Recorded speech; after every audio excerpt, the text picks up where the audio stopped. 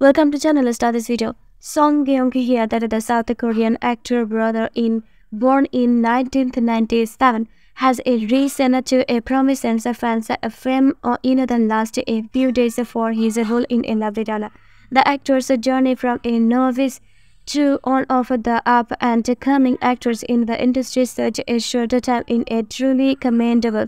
However, his popularity did not arise overnight, as he presently worked hard and stepped into a various role which showcased his true potential. Moreover, with each role that the artist continues to evolve and displays tremendous growth, and Song Geon has stepped into the world of acting in his early 20s, making his debut in 2017. Thanks for watching.